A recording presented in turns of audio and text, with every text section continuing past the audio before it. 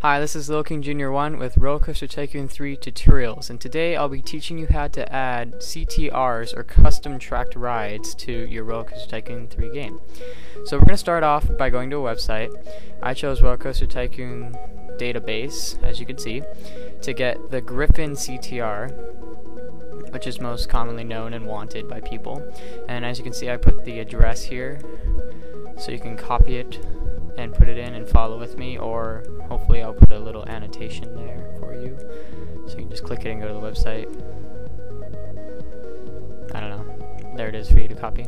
Okay, let's continue down to the little download button, which you will find right there. So you're gonna press the download button right there, and you're gonna press open. Usually open in a .zip file. If it's .rar, you might need to get WinRAR, which is a freeware program you can get. Anyways, it opens up, and you want to read the README file before doing anything else, because it may include special information. Now, this set was made in a different country, so some of it's in different languages, but usually you can distinguish it. Coaster, you're gonna right click on that. Usually there's a folder named Coaster, and you're gonna copy that. My computer's being dumb right now and it's not choosing the copy, but just imagine I'm copying it. And then you're gonna go to My Computer after you copied the file.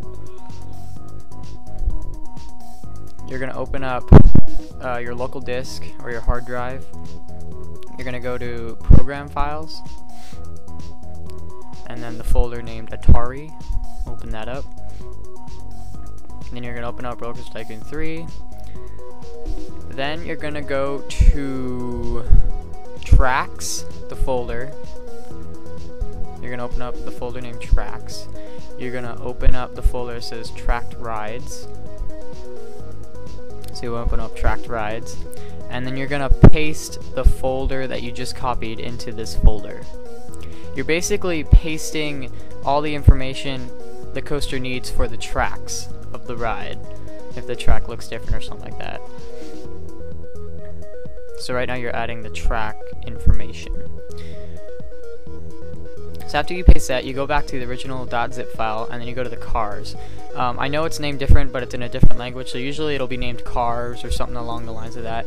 So you want to copy the folder that says cars, just like you did with coasters.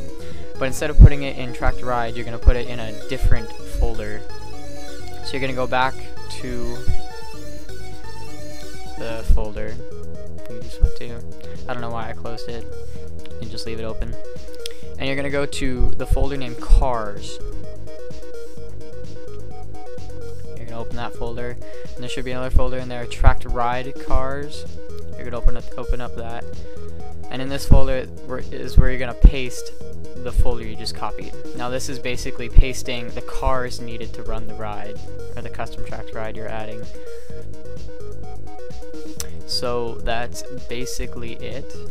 Then you're gonna close everything down and you're gonna run the game just like normal. You're gonna go to rides, and it's gonna just be in the regular rides folder, and you're gonna scroll down and find it. Sorry it takes me a little while to find it because I have such a long list of custom tracked rides. But you can go to various websites and get many cool custom tracked rides, like, I can't even think of one. Like, you can get Indiana Jones styled cars where you can make them move around and stuff like that. You get really neat different cars that people make on the web. Right now I'm doing Griffin though. There it is. So you're going to click on it. It may or may not have a picture.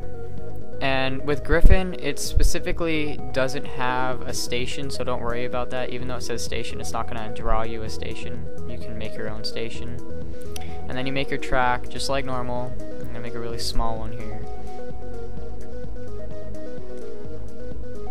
Now play around with the extra features of the track, because usually you have a lot of options, like dive loops and stuff like that. Fun inversions. So as you can see, I successfully installed it. There are the special cars right there on the custom made track. Actually, this isn't a custom track, but some custom track rides actually use custom tracks. And as you can see, it's working perfectly. Obviously it stopped because it doesn't have enough momentum, but anyways. So that's it. Fully installed. So that's it with this tutorial for how to add custom track guides. I hope you like it. Check out my other tutorials, and thank you for watching.